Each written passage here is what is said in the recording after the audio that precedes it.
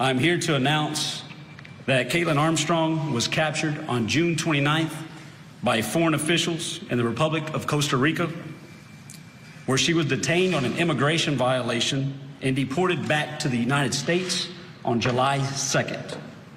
On July 5th, the Austin Police Department extradited Armstrong from the Harris County Jail in Houston, Texas, to the Travis County Jail here in Austin, Texas, following a 43-day fugitive investigation. Now to what's trending in true crime, my friends. Oh, Kaitlin Armstrong is back in the headlines this morning after police say she tried to escape their custody in Texas on Wednesday. We've got the video of it. Look at this. In this video that was taken by Teresa Rangel, Armstrong can be seen running. Look at her in her prison garb, running toward a fence, police chasing behind her. Officers eventually were able to catch up with her and then take her back into custody. All after several minutes of chasing the accused killer. She was brought back in, and as we remember, let's go back to June of 2022. That's when this all happened. The first time she was taken into custody, that was after being on the run for a month. She was grabbed in Costa Rica. This following the death of Mariah Wilson. Kaitlin Armstrong is facing a first-degree murder charge. In that case, her trial is set for October 30th. So this morning, we're asking our legal eagles, is Armstrong going to face more charges? Got a great panel joining me this morning. Still with me, trial attorney and law professor Dante Mills, criminal defense attorney and former prosecutor Joe Tamburino, and criminal defense attorney Michael J. Brown. Good morning to you all. Thanks for being with us. Joe Tamburino, would you start us off, please? What do you think? Yeah, she's going to be facing more charges. There's no doubt about that. Additionally, we all talk about, the consciousness of guilt, and a lot of that plays into criminal trials. And I'm sure the prosecutor is going to use that in this kind of a situation. Additionally, there's the whole ruse of it all, which is, she was supposed to go on this medical appointment. Who knows if that was even valid or true? And then she splits. So, yeah, that's going to come up in her trial. Right. I mean, did she think they wouldn't catch her? Oh, Michael J. Brown, what are your thoughts on this morning, please? Good morning, Julie. Yeah, the prosecutor is going to be salivating at this type of evidence. You have her literally running from correction officers. You have a caption on a video. As Joe said, this is what we call consciousness of guilt. It's actually a jury charge in New York where the judge can instruct the jury that you can infer a guilty conscience from those actions, and it's coupled with her fleeing initially in the investigation to Costa Rica. So you put those two things together, juries really look and frown down upon that type of conduct, and they definitely use it in their evaluation. Oh, you're absolutely right, Michael. Yeah, it's like the judge now has two reasons to grant that instruction for the state of Texas, the flight in Costa Rica and then the flight in Texas. Dante Mills, last but not least, tell me what you're thinking, please. It's a little difficult, but I'm going to take the other side on this one because of your amazing show. I know, we love it. We love that. It's the second time that she tried to escape. She even had plastic surgery that shows the length she would go to. She also led these police officers on a 10-minute chase that shows she's still in shape from being a yoga instructor.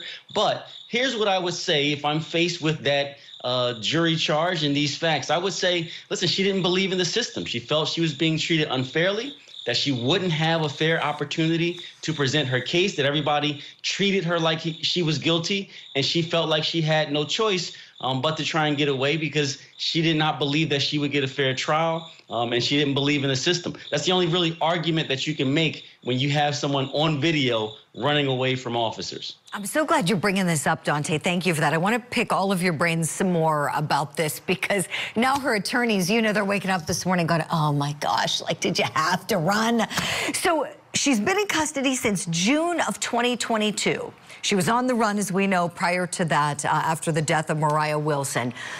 When she was initially arrested, U.S. Marshals, they got her, and U.S. Marshal Brandon Filla was asked to describe Armstrong's demeanor after they grabbed her up. Let's take a look at what he said.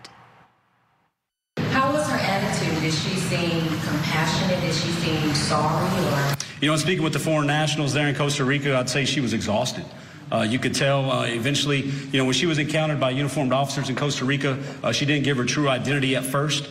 but when she was taken into custody and questioned, minutes later, then she finally confessed to her true identity. So I think that was her beginning to come forward, but it took a little bit of time. Oh, okay, so she's not helping herself out here. So with this new attempt, what are these attorneys going to have to do? Because we know the prosecutors are going to say flight as consciousness of guilt, as my esteemed guests have said this morning. Let me bring them back in. Joe Tamburino, back to you on this one, putting on your criminal defense attorney hat and dovetailing off of what Dante started us with here. What are the defense attorneys going to try to do to combat this, please? Well, what they'll likely do is get some type of mental health evaluation because, if the facts aren't on your side, and in this case they clearly aren't, and you've got aberrant behavior that you have to explain, you're going to have to get some type of an evaluation because if something comes out of that you could use, you'll use it. If not, well, then you're just going to have to deal with the cards that you've been given. Oh, I like it. I like it. Mental health evaluation, good place to start. Michael J. Brown, tell us what, if anything, you have to add to that, please. Well, I agree with the professor in the sense that when somebody flees like that and you have them dead to rights, so to speak, you have to explain it. And the reason being is, hey, I don't have faith in the system and I had no alternative but to flee. The difference, I think, here is initially I get that explanation why she went to Costa Rica, because you don't know how people react when they're under suspicion for something they say they didn't do. But now you're in custody and we see it on the screen. I mean, she's doing a 50-yard sprint here.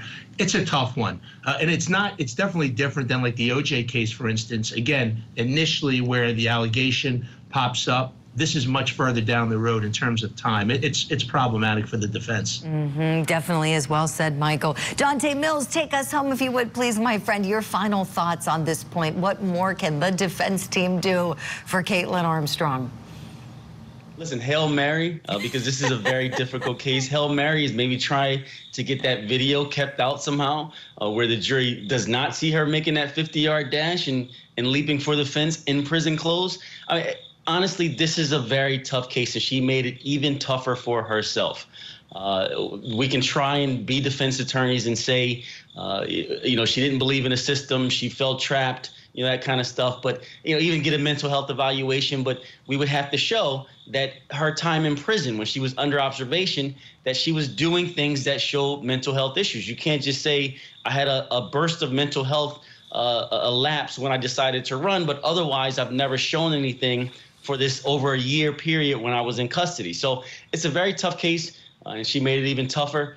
As her defense attorneys, I'm shaking my head and asking for a bigger retainer. Yeah, exactly. I love it. I love it. They deserve it, definitely, with this client. Dante Mills, Michael J. Brown, wonderful having you both. I know you have to get off to court. Joe Tamburino, we're having you stick around for a little while. Thank you for that. We're going to hit a break, friends.